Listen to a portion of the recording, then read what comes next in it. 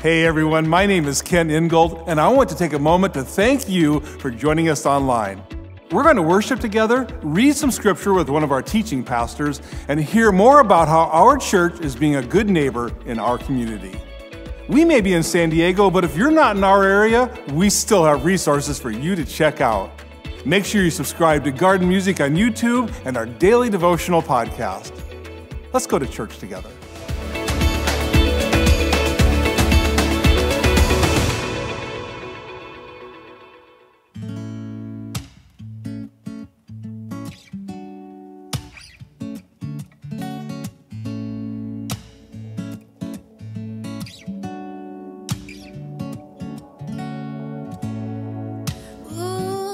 Stacking up the years I spent trading punches with the enemy.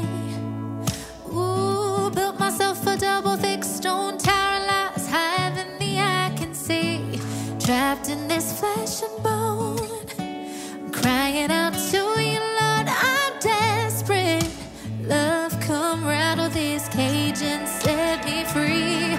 All of my fears like Jericho walls gotta come down.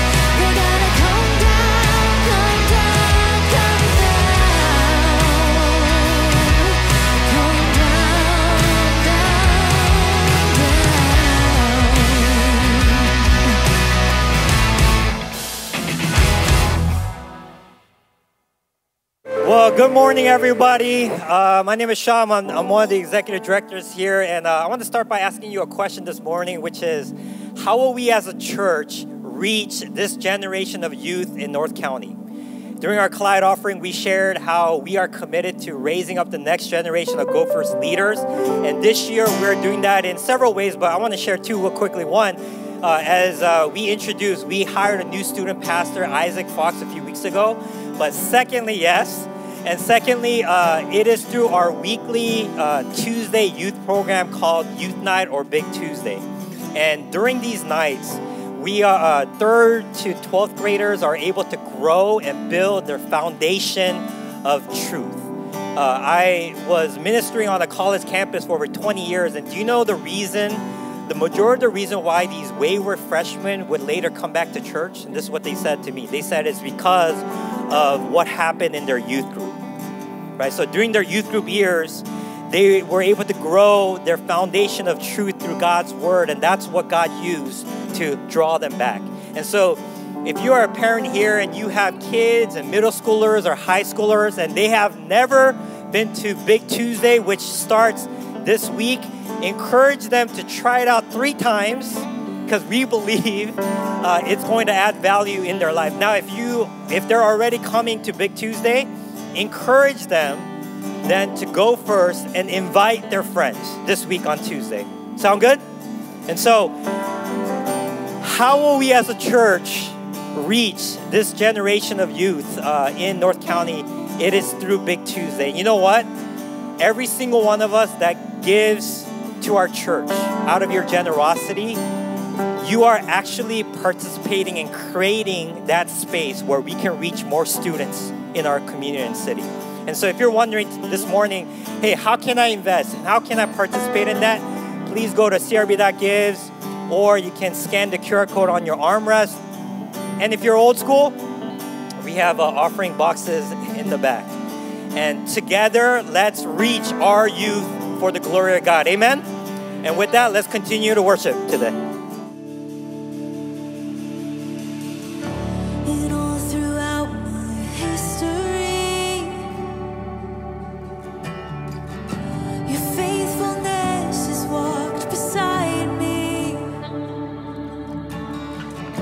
The winter storms made way for spring, and every season from where I'm standing.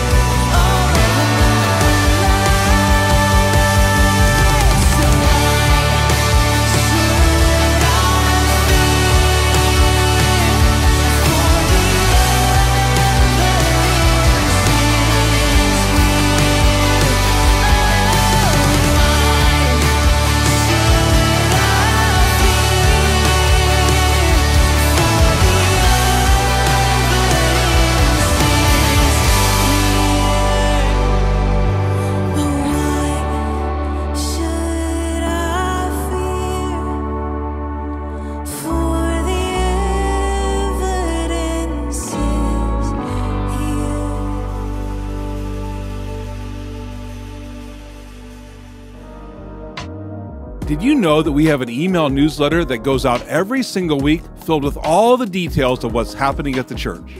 Subscribe to stay up to date on everything going on in Impact, Sunday services, and everything else here at the Church at RB. Visit thechurchrb.org/newsletter to sign up and have the Good Neighbor News delivered directly to your inbox.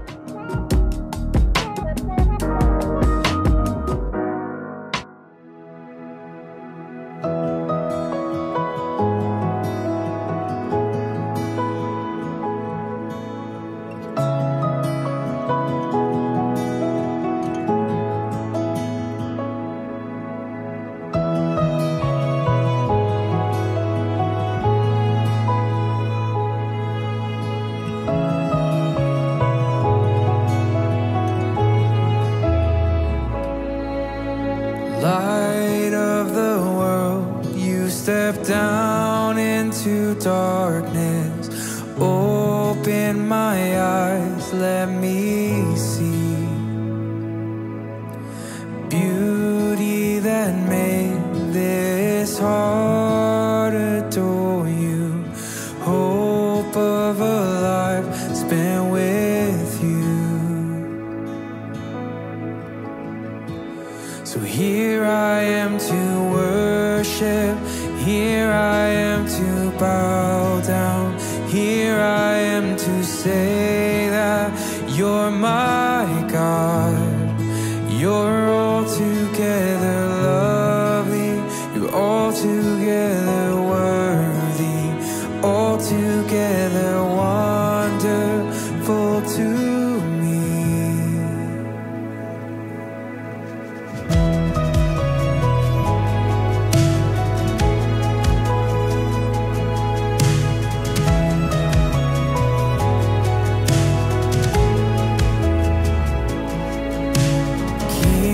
Of all days, oh so highly exalted, glorious in heaven above. Humbly you came to the earth you created, all for love's sake became poor. So here I am to worship, here I am to bow down, here I am to say that you're my God. You're altogether lovely, you're altogether worthy, you're altogether wonderful to me.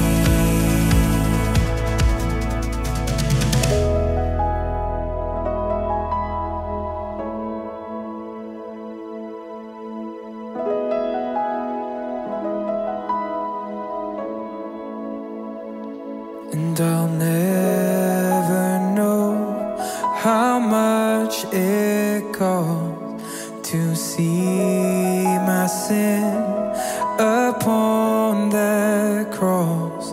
And I'll never know how much it costs to see my sin upon that cross. And I'll never know how much it costs to see my sin upon that cross. Yeah, I'll never know how much it costs to see my sin upon that cross. Yeah, I'll never know how much it costs to see my sin upon that cross. Yeah, I'll never know how much it costs to see my sin upon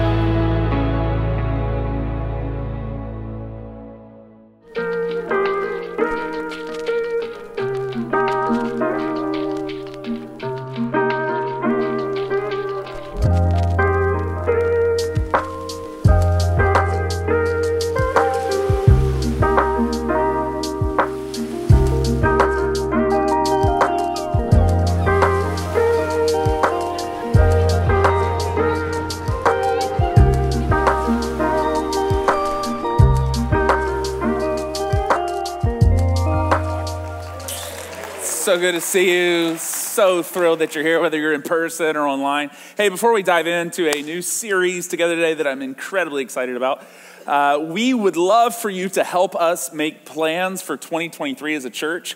On your seat, on the armrest, there is a QR code. And if you scan that, it'll take you to a survey. And we're trying to make some decisions to make room for people at our church and trying to decide when to add services this year, okay, which is a good problem, okay? It's good, it's good. Few of you excited about that, okay? And those are the people looking for seats currently, okay? Here's our goal as a church, just so you know. We want to have open seats at optimal times. Open seats at optimal times, which means when people pull into the parking lot and they come to church for the first time, they can find a place to sit. And so we want to create space for them, and we need your help to do that. So if you could take this survey, it would help us immensely make plans to do ministry here in the city this year, okay? Sound good? I need more of you. Okay, there we go. You're like, it's a survey. What do you want me to do? Clap for a survey? Yes, okay. Hey, starting off this series together, some of you grew up like I did. I grew up in church. I grew up going to church all the time. The reason is because my dad had a lot of jobs growing up. One, he was a roofer, and this was in the South in the 80s and 90s, and I grew up roofing houses with my dad, if you could believe that or not.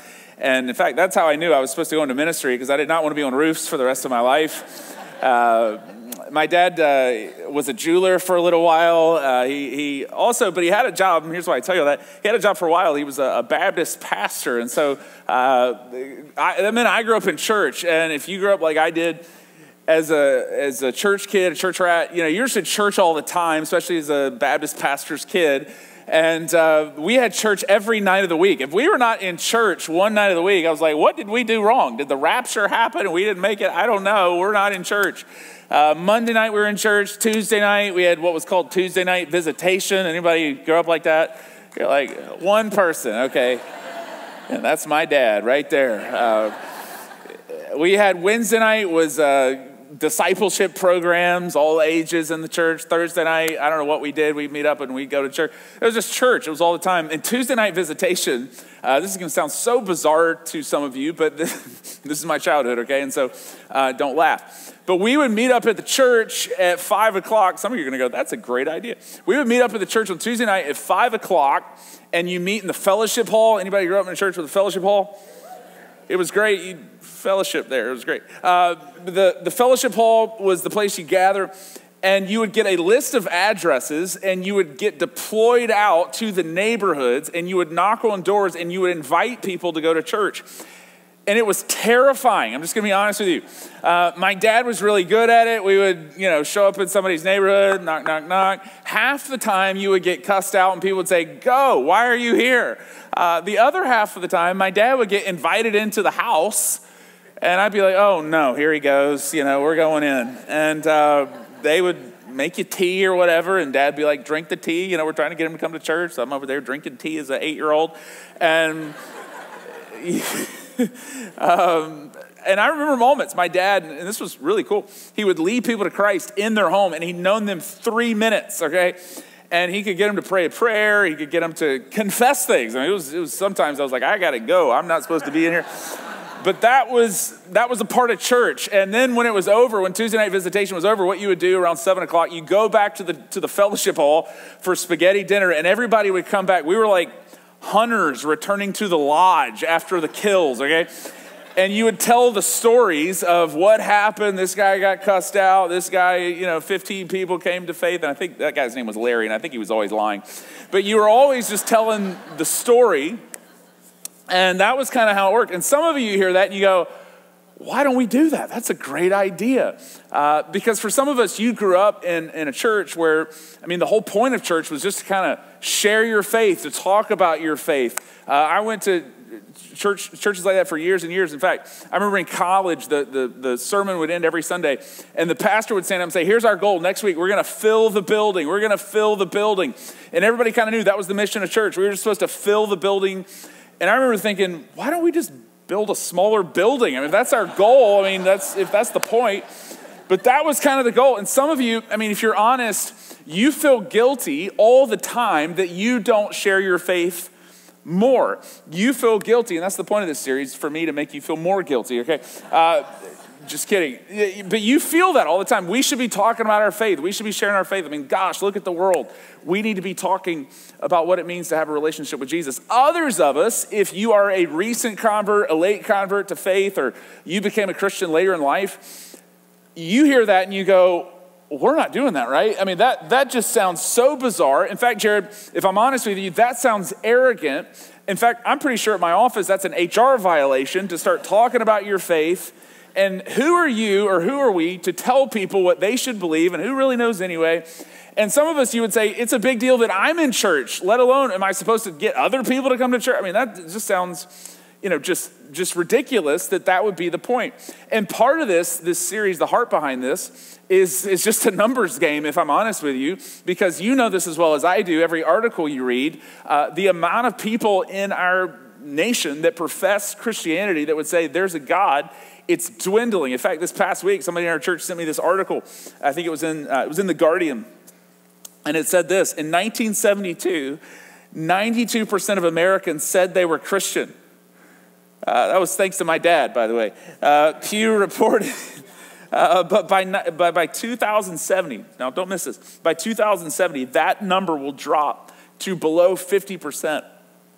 Now, that maybe doesn't even mean anything to you because we're just kind of living our lives, and you're like, well, I'm in church, my kids are in church. But just historically, that is unprecedented. That in any nation, anywhere, that a religion would dwindle to that degree, my goodness, that is, in a 100-year span, that is historically, that has never even happened before. And yet we live in the middle of a culture where, for a myriad of reasons, that is what's happening. And you know as well as I do, to talk about your faith is becoming increasingly difficult. And the goal of this series is not to say, well, all the good Christians are those who are really good at converting people and getting more people to come to church. The goal of this series is that you and I would recognize the kingdom of God is advancing all around you. Regardless of any Pew research, the kingdom of God, what Jesus announced on a hillside 2,000 years ago, Peter, Andrew, I'm going to build my church and the gates of hell are not going to stop it, is still advancing in the world. And you and I, specifically you and I, have been placed in spheres of influence. And the goal of faith, and it's really easy to, nobody ever says this, but this becomes the goal of faith. My goal is just to be a Christian and not get influenced by culture. I mean, how many of you feel that way? My goal is just to kind of go through the world and not get influenced by people who are out there or by whatever it is. And rather, the heart of this series and the heart of the New Testament is not that you would just die having not been influenced, but rather you would enter into the spheres of influence where God has placed you and you would go influence. You would go change the culture. You and I wouldn't just live a life saying, I hope I don't get eaten up by the culture, but rather we would press against it and we would be the mouthpieces and the hands and the feet of Jesus to the people around us, articulating and inviting people into a relationship with a God that is already pursuing them. And you have a role to play in that. And I have a role to play in that. And God's inviting us to participate in his unfolding plan for all of humanity. So if you have a Bible, let's dive into this together. You ready? Okay. I'm still filling out that survey, man. Back off. Okay. The plan of salvation for God's whole world has been unfolding since Jesus stepped into the world. It's really been unfolding since the Garden of Eden. He's calling all people into a relationship with himself, and he's inviting us to participate in it. And it's not about you having the right words in the right moment. It's really about you and I recognizing God's doing something everywhere, all around me, all the time. And I get the opportunity to play a role in that. And I don't know what that role is for myself. You don't always know what the role is for you, but I want to participate in it. And God wants me to influence people. This was the very early invitation to the disciples. Now, if you're new to church, this is kind of how it worked. In the first 4 books of the New Testament, Matthew, Mark, Luke, and very good. Jesus invites these guys, these 12 guys, to follow him. And these are called the 12 disciples. They're the guys that the whole thing of Christianity starts with these 12. And his first invitation was to, 4 of the 12 were guys that fished for a living. That was their job. And he invites them, and notice what he says. And this is the invitation to discipleship. Now, growing up, I thought discipleship, you've probably heard that word before, I thought it was like a class in the basement of the church. You know, that was what discipleship was. It was a 12-step thing you did somewhere. And in the New Testament, it doesn't look at discipleship that way. It looks at discipleship as the invitation for anybody who believes in Jesus to follow him. This is what it looks like. And it starts with this invitation to Simon Peter and to Andrew and to you and to me today. He says this: as Jesus was walking beside the Sea of Galilee, which was his hometown where he hung out, he saw 2 brothers, Simon called Peter and his brother Andrew. And they were at work. They were just doing their job. It says they were casting a net into the lake, for they were fishermen. And Jesus says in verse 19, come follow me. Now, we don't even know if they know who he is. And Jesus said, and I will send you out to do what? To, what's the phrase? What's the 3 words? To fish for people. Who takes that invitation? What do you even mean by that, Jesus? We're just trying to catch fish to feed our families and to pay our bills. And he says, I will make you fishers of people. Some translations, yours might read fishers of men. At once, they left their nets and they followed him, which you go, why? That sounds bizarre. But at once, they leave their nets and they say, okay, we're going to be your disciples. Now, notice what Jesus doesn't say. He doesn't say, hey, come be my disciple. And day 1, here's the plan. I'm going to give you colored pencils, and we're going to sit in a circle, and we're going to just study the word together. That's what it means to be a disciple, okay? Now, is that a part of discipleship? Absolutely. Some of you have the colored pencils right now, and you're about to throw them at me because you're like, I love my colored pencils. Some of you are like, what do you mean by colored pencils? Studying the Bible, it's a whole other thing. Anyway, the 8:30 got it.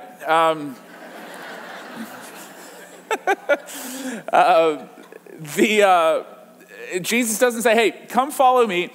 I'm going to make you so wise. People are going to be so impressed with how much you know.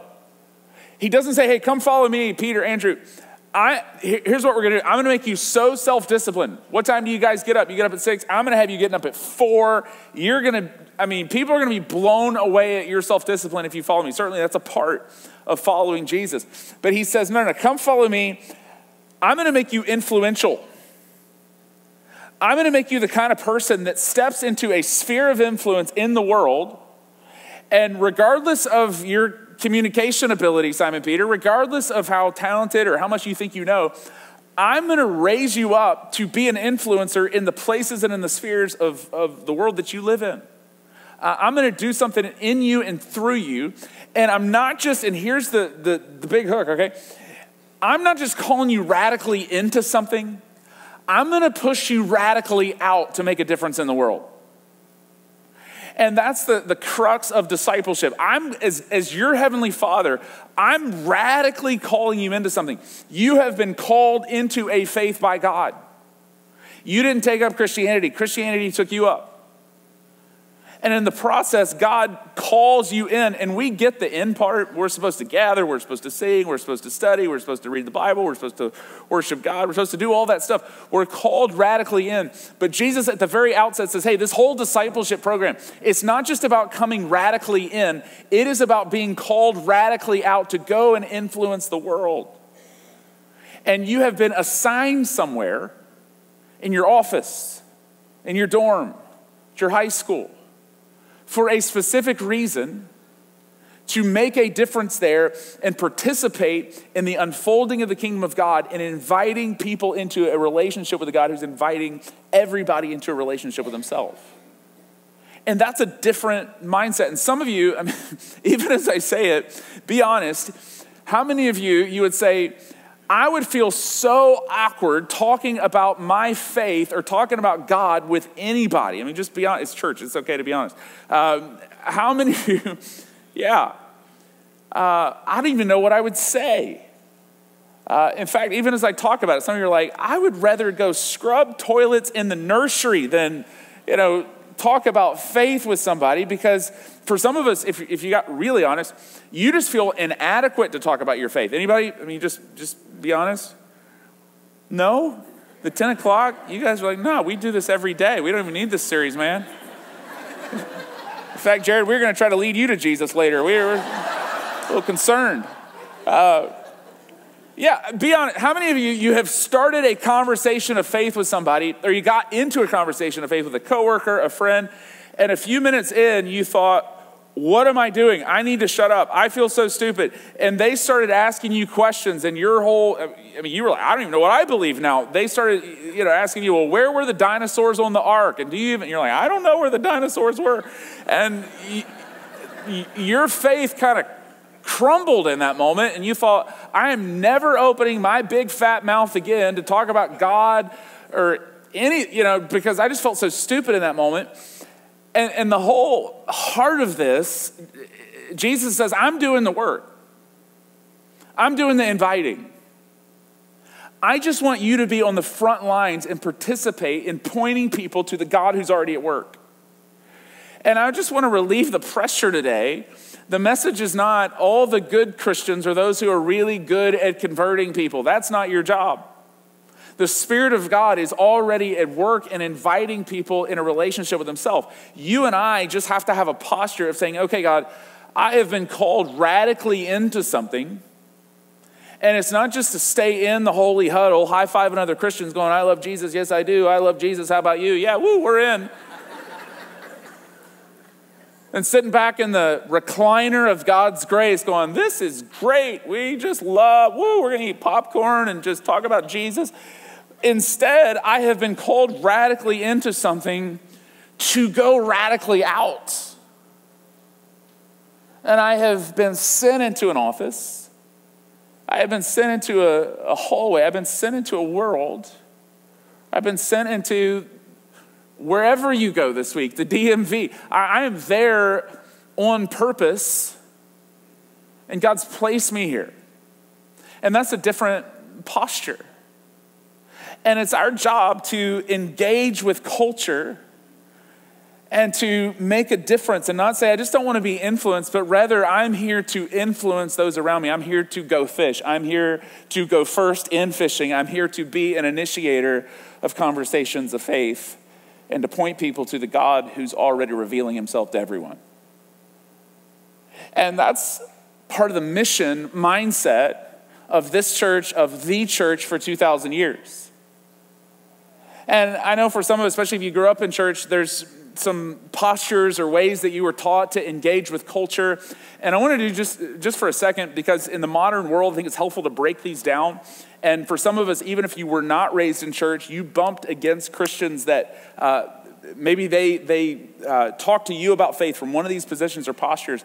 And I'm not being negative on any of these. I'm not saying any of them are wrong, or I'm not endorsing any of them either. But one posture, and many of us, you grew up this way, I would call it the evacuation approach. And you grew up thinking, okay, the whole point of faith is that one day God's going to burn the world up, and it's our job just to evacuate as many people as you can.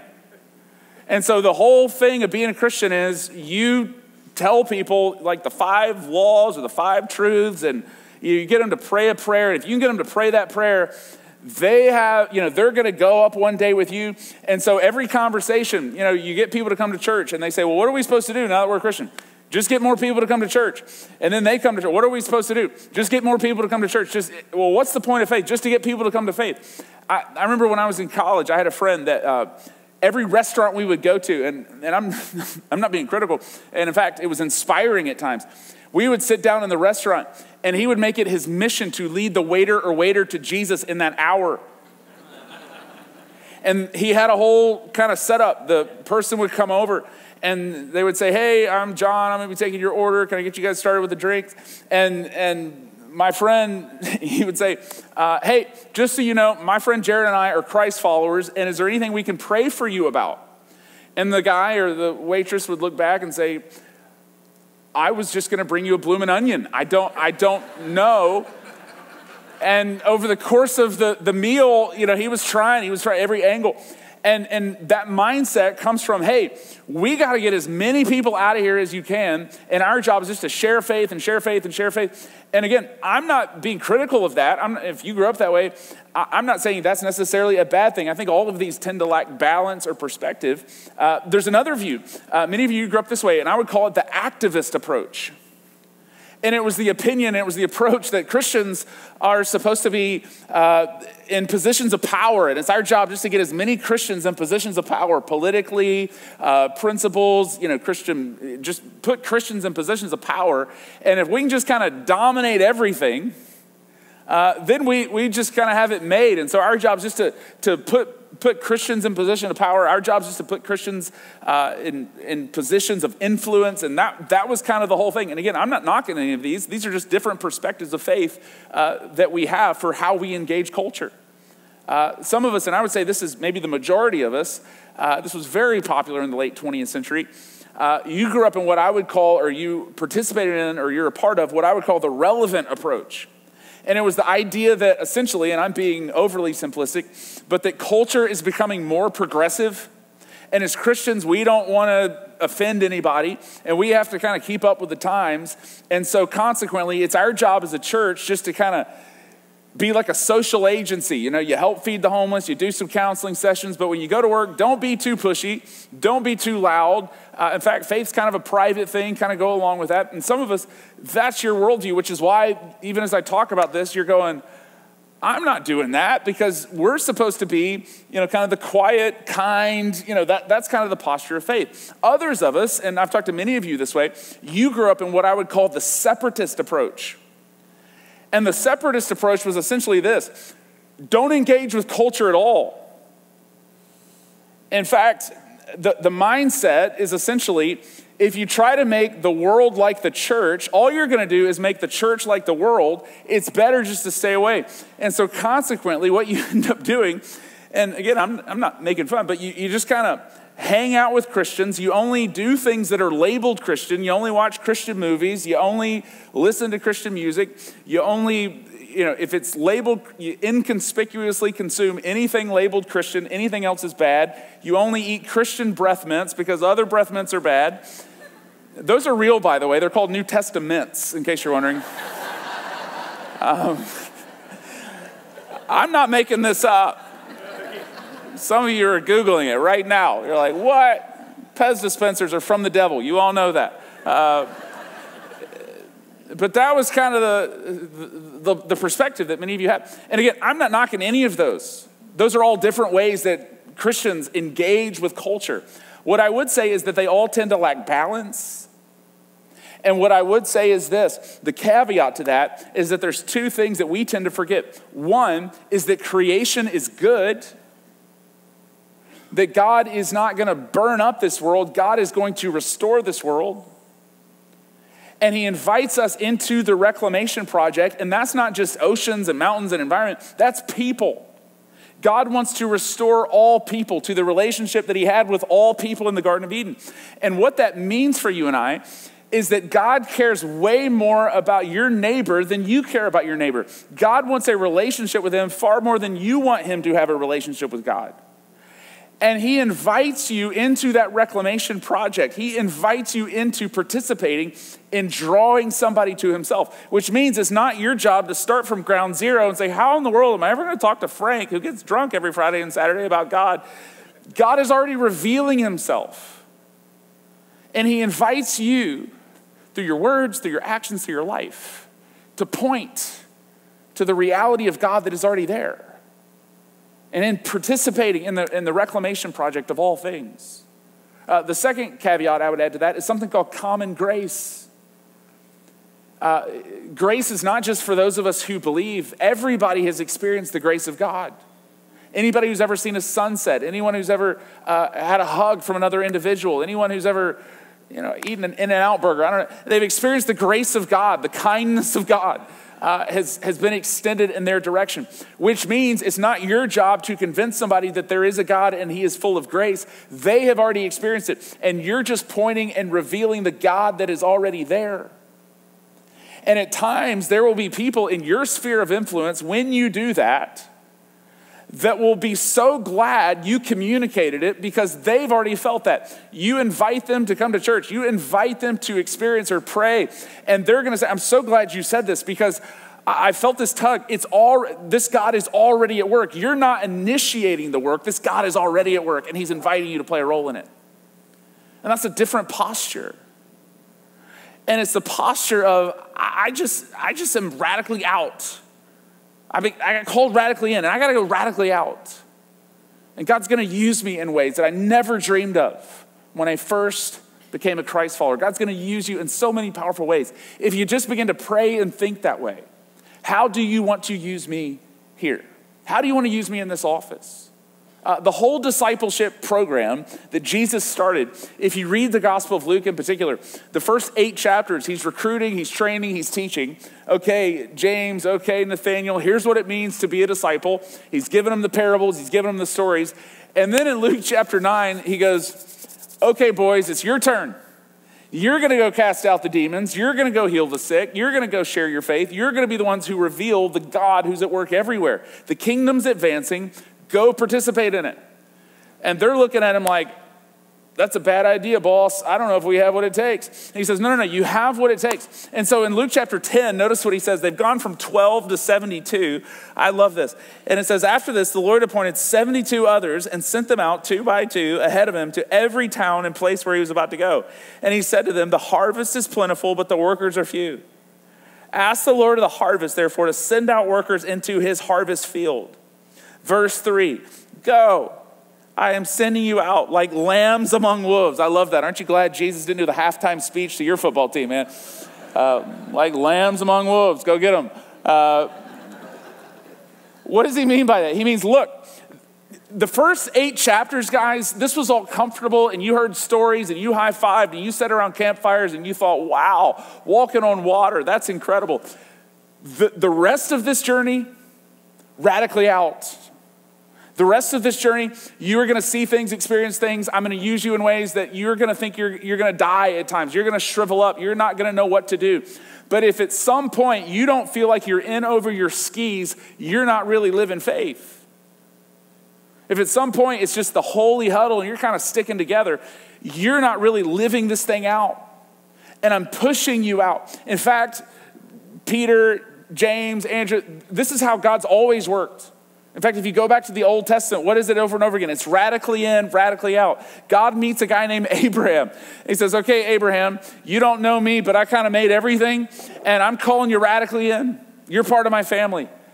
And Abraham gets like 8 sentences in, and he says, okay, God, what am I supposed to do? He goes, go radically out. Get out. You're going to go bless everybody. Everybody. Then God meets a guy named Moses. Remember that story through a burning shrub? And he says, okay, Moses, I'm calling you in. And Moses says, well, what do you want me to do? I want you to go to the Pharaoh radically out. I'm calling you radically out, Moses. Remember he meets Isaiah, and Isaiah says, I'm a man of unclean lips. And God says, I can fix that. I'll clean your lips. Now go, get out, go prophesy, go preach, go teach, go tell people about the advancing kingdom of God. Paul, over and over again, radically in, radically out. So what do you think that means for you and for I as disciples? Radically in, not just to stay in, but at some point to get in over your skis and go radically out. And I don't mean you got to move to Sri Lanka or wherever. I just mean in your offices, in your hallways. I'm here on purpose. Josh talked about this verse last week, Ephesians 2, verse 10. And I just want to read it because I love this verse, and I love the way he taught it, and I love the application for what we're talking about today. He says, for we are God's handiwork, this is Paul, created in Christ Jesus to do good works, which God prepared in advance for us to do. You go, well, I can't go radically out. I don't even know what I believe half the time, and I don't know how to answer the questions. God has already prepared you in advance. He sent you into the world. Do you realize how opposite that is from what culture would teach you? Culture essentially says, look, you're here in this world by accident. And the whole thing's random. And it's what you make of it. Meaning is whatever you decide meaning is. It doesn't really matter. Do with your life what you want. The Bible takes an opposing view and says, no, you have not accidentally fallen into this world. You have been sent into this world by God for a purpose. And part of that purpose is the people who are currently in your sphere and influencing them and experiencing the kingdom of God that is already unfolding around them and around you. And you go, well, what does that mean? Here's what it means. Your story, your life story has uniquely prepared you for something and to influence a somebody. Your highs, your lows, your valleys, your mountaintops, your 30 years, your 50 years, it's all prepared you. To be more specific, there are certain hands in this world that only you can hold. There are certain needs that only you can meet. There are certain demons that only you can drive out because somewhere in your story, they got driven out of you.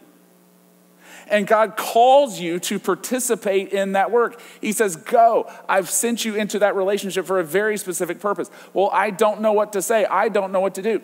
In fact, God, I'm kind of a mess myself. And if you go through life and you go, well, I'm just such a mess and I don't know what to do.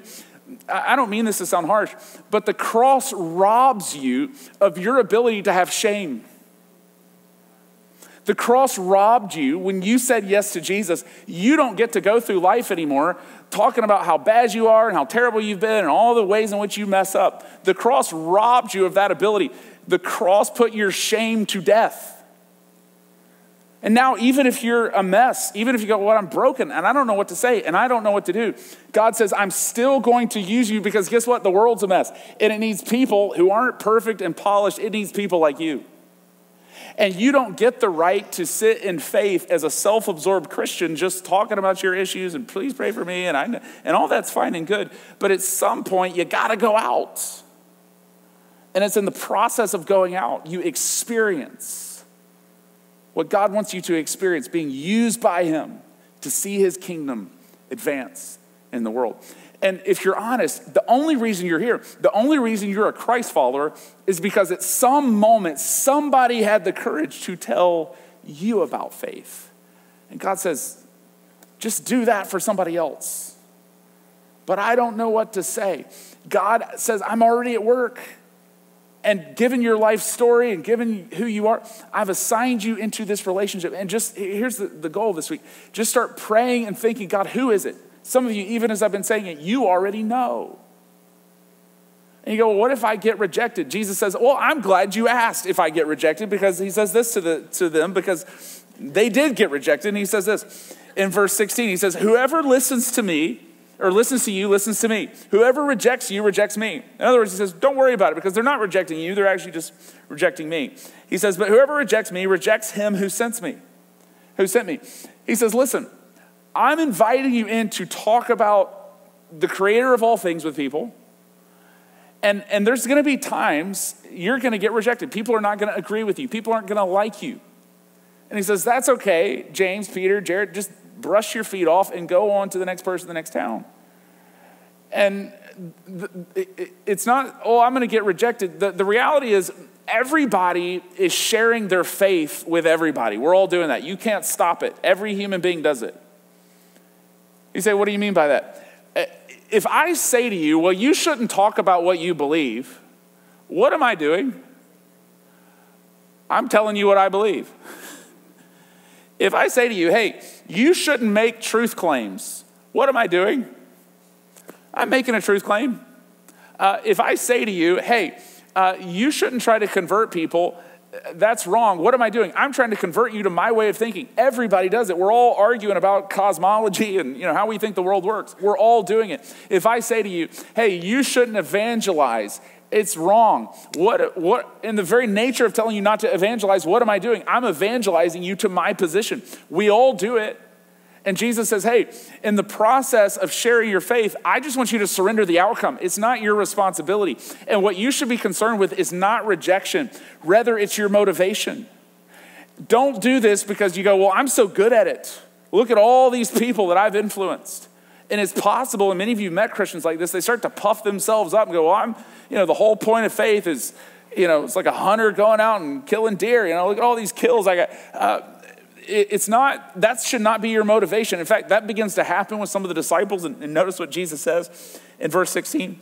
He says, or verse 17, he says, the 72 returned with joy, and they said, Lord, even the demons submit to us in your name. In other words, Wow, we were just fishing a few weeks ago, and now the spirits are falling in submission to us. And they were starting to get puffed up with pride. And Jesus looks at them, and he says in the next part, verse 20, he says, do not rejoice that the spirits submit to you, but rejoice that your names are written in heaven.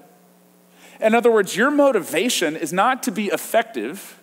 It's not, hey, all the good Christians are those who've gotten all the people converted. I'm just inviting you to participate in it. And you participate in it because you know I have called you into a relationship with myself. And your motivation is my name is written in heaven. God has chosen to write my name in what the book of Revelation says is the Lamb's book of life. Now that sounds kind of odd to us, but in the ancient world, every town that you would go to would have a book at the front of it. And if you were a noble person or a person of influence in that town, your name would be in the book. And so when the scriptures use that phrase, that's what it means. God has called you noble. God has called you into a position of leadership. God has put you in the book. And the way religion works, and this is how it worked in the Old Testament, Moses references this, religion believes, any religion, that there is a book on the other side of eternity, and if you live a good life, when your life is over, God or the gods will get the book out, and if you have more good deeds than bad deeds, your name is in the book.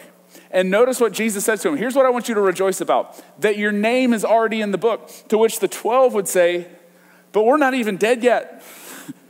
In other words, we could still mess it up. And Christianity it's not based on your merit. It's based on your faith. Rejoice in that. Wrap your identity not in how effective you are or how moral you are or how many people came to Christ because you're in the world. Rejoice because God has chosen through your faith to call you into a relationship with himself. That's your motivation. That's where you anchor your identity. The message of Christianity, if you're new here, the whole thing is simply this. Jesus Christ's name was blotted out of the Lamb's book of life so that your name could be written in. Jesus Christ sacrificed himself on a cross. And he called out, Father, Father, why have you forsaken me? So that you could enter into a relationship with that same Father. That's the message. That's where we anchor our identity. That's where we anchor our sense of self. And if it's in anything else, I'm effective. Listen, your whole faith is going to rise. If your whole faith rises and falls with how effective you are, how moral you are, it won't last. It has to be anchored in God has called me into a relationship with himself. And anything else, it's fleeting. It doesn't last. And he says, God, that's your motivation. Now go out into the world and help people see that their name is written in the Lamb's book of life. Invite them to participate in this relationship with the God of all things who's calling all people to himself. And I want you as your heavenly Father to have a story of how God used you. You thought, I was just kind of working at Hewlett-Packard, And he goes, no. I had you there for a reason. I was just kind of going through my life, getting coffee one morning, and I met this individual. God says, I had you in that coffee shop for a reason. Go first. Go live with that mindset. Go fish. And you will have a story. Thank God I was called radically in. And thank God I was available to go radically out and be the hands and the feet and the mouthpiece of Jesus to the world. Isn't that what you want? This week, here's what I want to encourage you to do. Just think about one person. Maybe somebody you go, I need to invite them to church.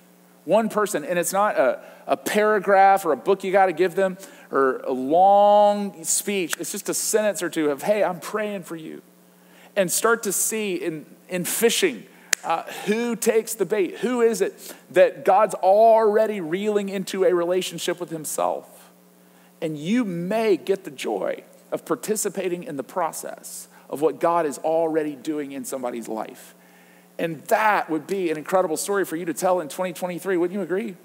Of how God used you to influence. And he gave you a front row seat to his kingdom unfolding in this world. Let's pray together. God, we thank you.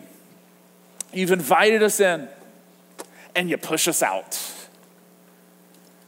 God, thank you that you have invited every single one of us into a relationship with yourself. And it's not our job to write the name in. It's not our job to be the perfect mouthpiece. It's just our job to live with an awareness. God, how do you want to use me here? And I pray for somebody here who's just butting up against their inadequacies. They don't feel enough. They don't feel smart enough. They don't know what to say. They don't have the gift of speech. God, I pray more than anybody else, would you use them this week? They're just standing in the moment saying, I'm available.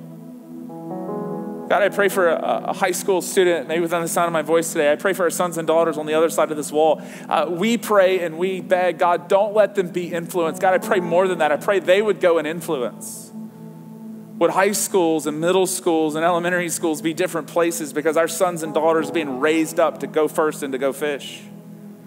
Would we not just be thermostats reflecting a culture, but would we be a thermometer that's the shifting culture in a different direction? God, that's our prayer. Would we be the kind of people that are changing the world around us? God, would you raise us up, call us in, and call us out? It's in Jesus' name that we pray, and all God's children said, amen. Grace and peace.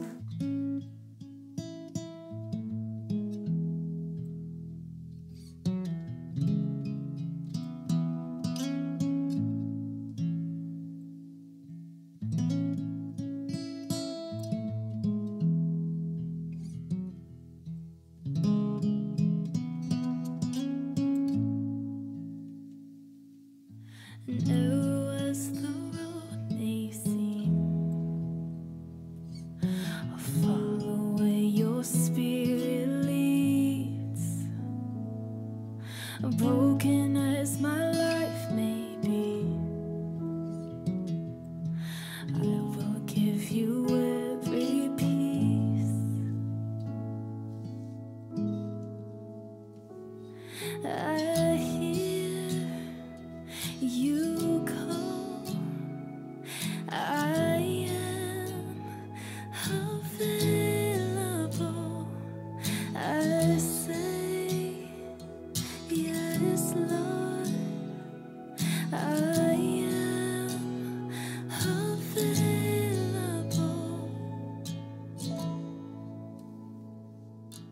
Here I am with open hands, counting on your grace again. Less of me and more of you. I just wanna see you move. I hear you call. I am available. I say, yes, Lord. I am available. I hear you call. I am available. I say, yes, Lord. I am available.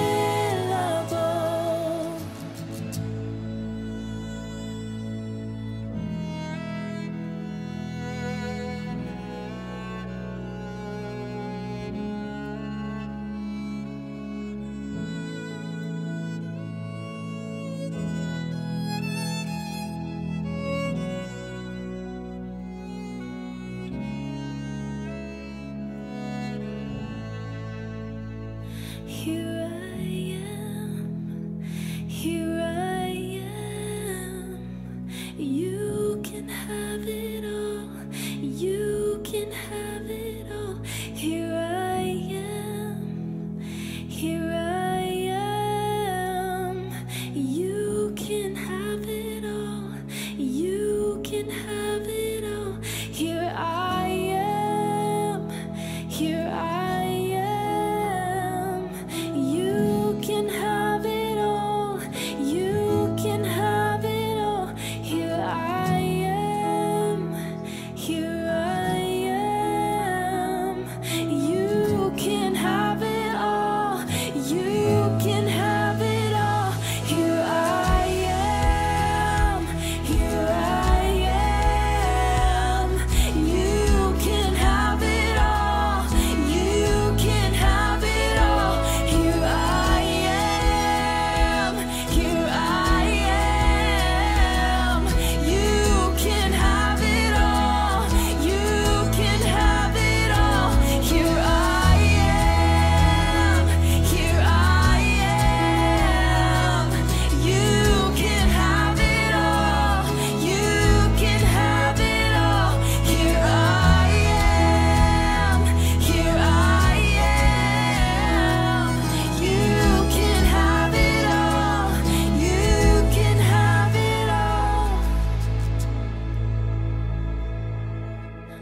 the one who gave me life. Nothing is a sacrifice. Use me how you want to, God. Have your throne within my heart.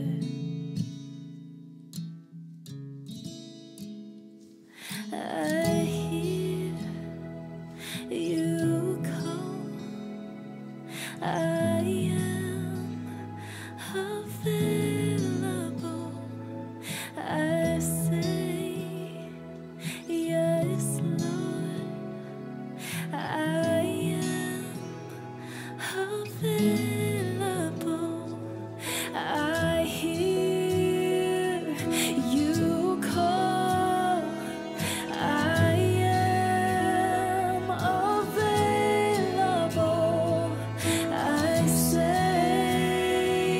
yes, Lord. I am available. I hear you call. I am available. I say yes, Lord.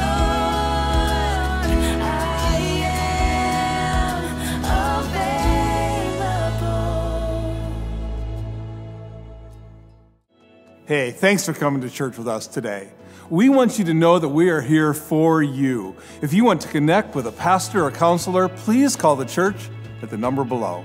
And don't forget to engage with our daily devotionals and worship throughout the week with garden music wherever you like to stream. We'll see you next time.